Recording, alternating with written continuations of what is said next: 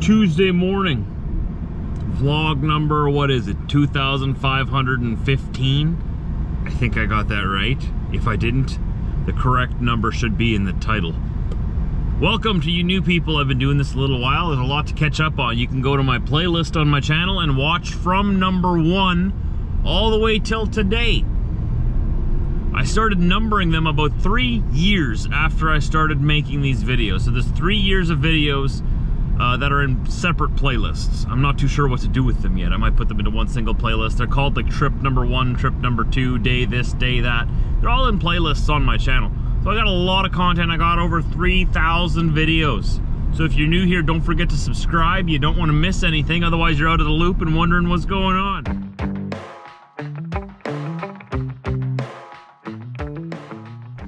The sun seems really bright today. Is it brighter than other days? Who knows? I'm here to pick up my trailer. I was half an hour early, so that's good. Just waiting for them to show up here and tell me which trailer to take, and then it's off to Brandon. 2 hours that way. More cobra chickens. You know, a fun fact about these guys is they mate for life, eh? That's a husband and wife right there. They stay together through their whole entire lives. They go everywhere together. That's why you always see them in pairs. That way they always have backup if you mess with them. You mess with mama, watch out, daddy's coming. He's coming around the corner. He'll whoop you. We got probably about a 40-foot box trailer behind us, filled with a whole bunch of stuff. It's pretty heavy actually, it's a triaxle. For such a short trailer, it's got a lot of weight to it. Just trying to get onto Waverly Street here. If the lights, aha, green lights. Yes, you wait, you wait. I'm gonna need the whole road here. You wait. Here we go. And then I'm turning left right a ways. So I'm going to keep the left lane. Oh yeah, we're heavy. Oh, oh. Woo. Can you guys feel that through the camera? That is some weight. Yikes.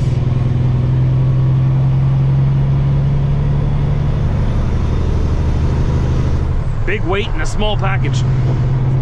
Yikes. Wasn't expecting that when I hooked onto it.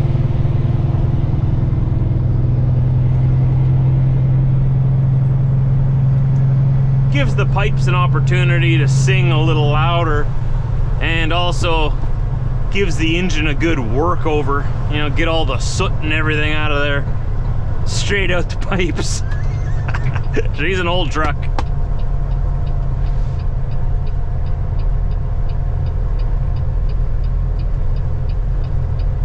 This is McGillivray Boulevard if you're familiar with Winnipeg. If you're not, once again, I'm not surprised. I don't blame you. And that's west. So we're gonna go west towards the Perimeter Highway, take the Perimeter up to the number 1 highway, and then go west for about 2 hours, where the second largest city in Manitoba is. If I can get my butt in gear here, come on, start rolling, girl.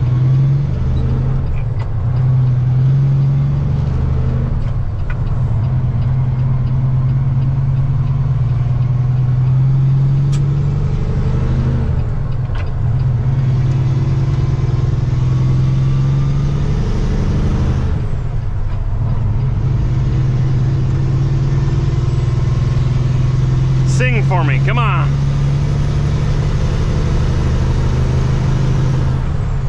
It's a beautiful chorus between the whine of the turbo, the rumble of the pipes, and the hum of the tires. It's just mwah, better than any opera out there. Any quartet, any choir can't beat the sound of 18 wheels or more. Nice turbo. This truck has a Cummins engine in it. For me personally, my favorite engines are Caterpillar engines, but unfortunately Caterpillar decided they didn't want to be a part of the highway tractor market anymore, and they don't put their engines and sell their engines to other manufacturers. They build their own trucks now, which are sort of heavy duty trucks. and they hog their engines to themselves because they know they're the best, but now you can't get a highway tractor with the best engine in it. So I guess that's good for Cummins, Detroit, and Volvo. All these other engines that are out there for highway trucks. Mercedes-Benz. I gotta get in this left lane because this right lane ends up ahead here. All right, green light, let's let him sing again. You hear the harmonies of the pipes, right? And then, once we get going a little more, you hear the turbo chime in there too. And then we could always like add the Jake brakes there, but I'm not supposed to in the city. Not supposed to. That's for later. The wonderful sounds of an 18-wheeler, I tell you what. I could fall asleep to those sounds. Not that they make me tired, it's just they're so beautiful. I used to sit at rest areas, especially in the US where they have rest areas right beside the highway, and just sit there in the grass with diesel, or sit there on the back of the truck or something and just listen to the trucks go by. Or if I was sleeping in the truck, I'd open the windows, not for the fresh air, that was a bonus.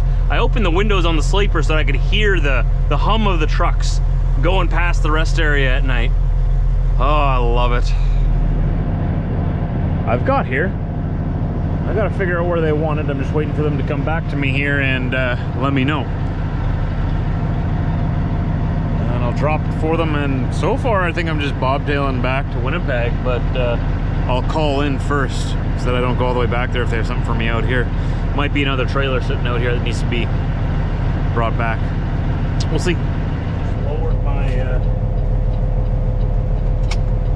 Just lowered my air suspension on the trailer. Just gently drop it there.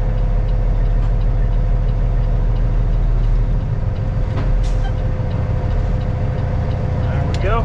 Air back in there.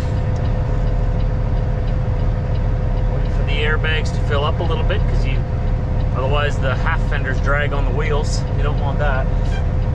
There we go. All set. Job well done. Pat myself on the back. I'm just gonna go up here and contact the load gods and just confirm that they want me to come back empty. Or just bobtailing. It was kind of soft back there. I got all kinds of mud on my tires now. And I don't want it to spray all over my cab because that makes more work for me later when I wash it. So I'm going to go slowly down the asphalt here in their yard and take a corner. And as I corner, my drive sort of twists, and that should twist a lot of the mud off. Leave the mud here, it belongs to them. And I don't need to take it with me. I'm going to make it as sharp as I can. I'm going to turn this way.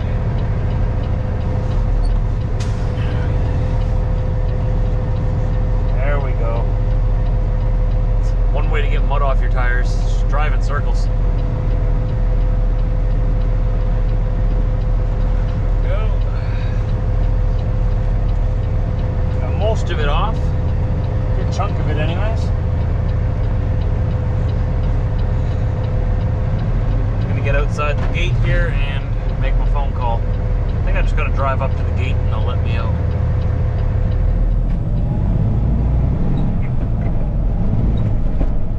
We got the phone call. Bobtail back. Off we go. Cleaned up the truck a little bit, did some vacuuming. There's a lot more to do in the interior of this truck. It's been a designated work truck only for a very long time before I got into it, and I'm trying to turn it into something a little nicer.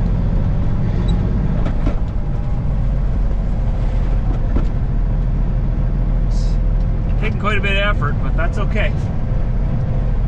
Gives me something to do. Like I always say, it makes me feel good when I clean something and make something better than it was.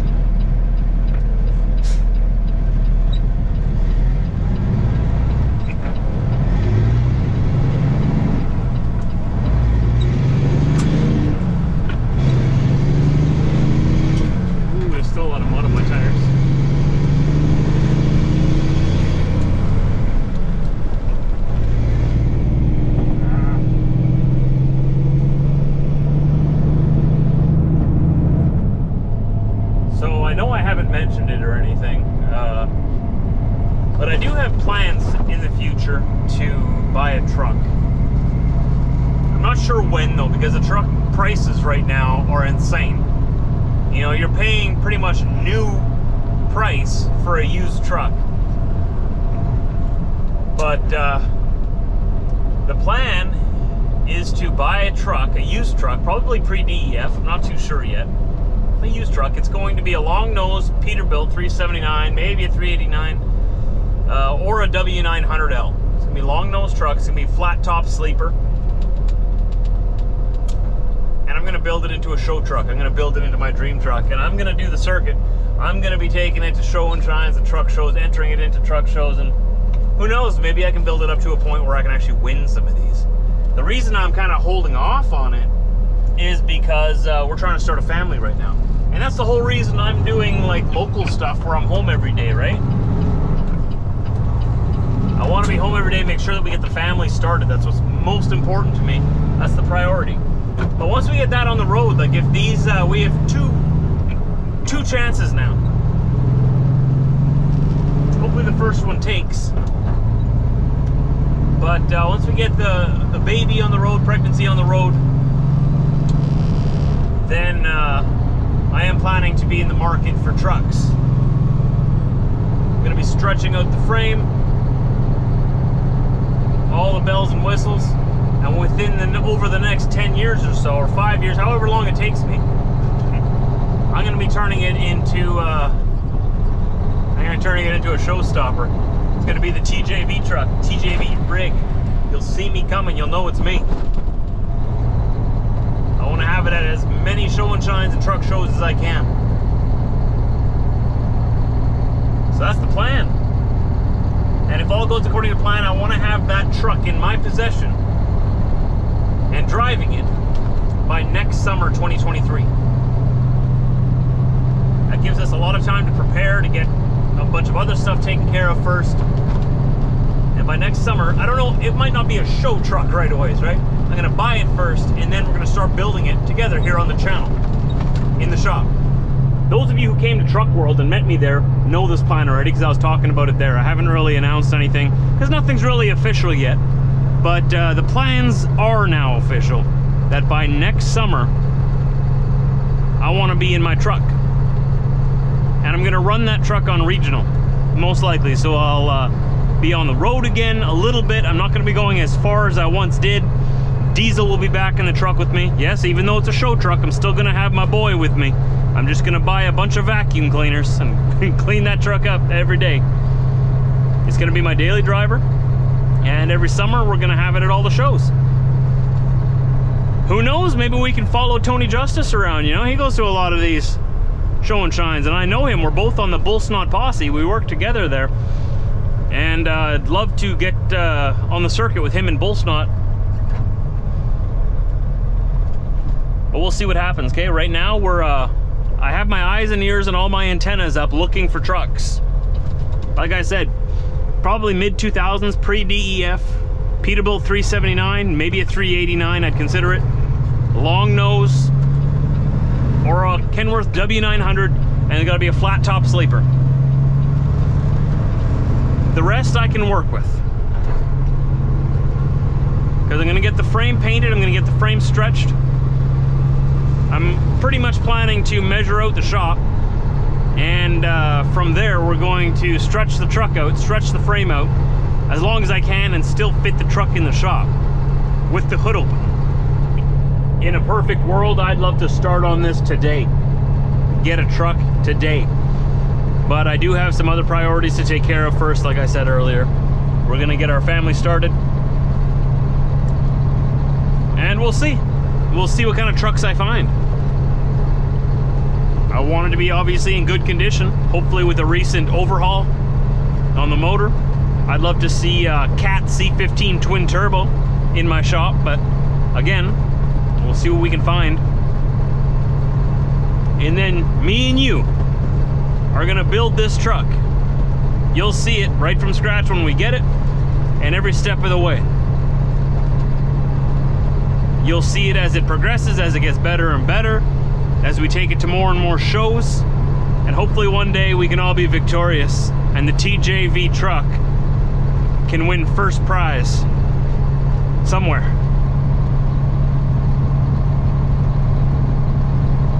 A lot of T's to cross and I's to dot before we do that, so let's not get too excited. But the main question at Truck World that you guys asked me was, is Diesel gonna come with me again soon? And am I ever going to go back over the road on the highway? So yes, Diesel will be back in the truck with me when that happens. Even though it's a show truck, like I said, he'll be with me. If he's still healthy enough and able to. I mean, Chevy can come with too. And as for going back over the road, while my children are young, I'm probably going to be staying close to home. We have some good regional routes right now where I can be home every weekend and sometimes in between, so I'll be home once during the week and every weekend. So my radius would be sort of like, I don't know, about 1,000 miles or so, right? Maybe 2,000, wherever, maybe to Calgary, out to Thunder Bay, down to Minneapolis, maybe into Wisconsin, down to Iowa, you know, that circle around the center of the northern Midwest for the US. We'll see what happens, okay? There's a lot of time in between now and then. For now, we're gonna keep driving this old girl. We're gonna keep fixing her up, making her look a little bit prettier. But I want you to know that we have plans that hopefully next summer, we're gonna start this truck build and I'll be in a nice long-nosed Pete or Kenworth W900 flat top. I'm really excited. But first, I'm even more excited about what this IVF process.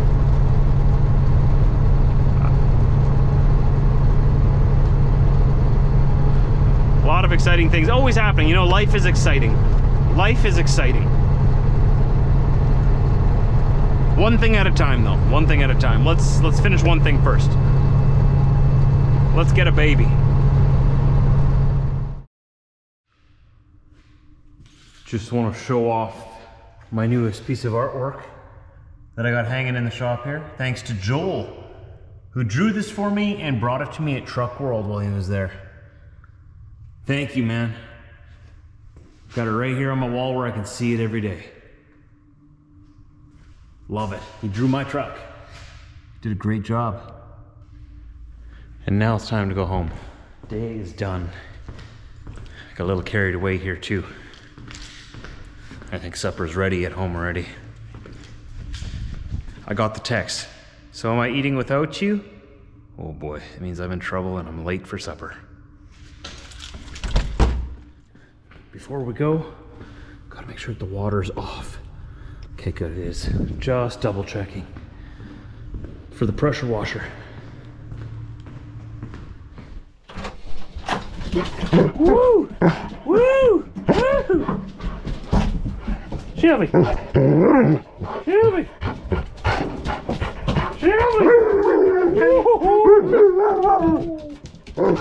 Shelby!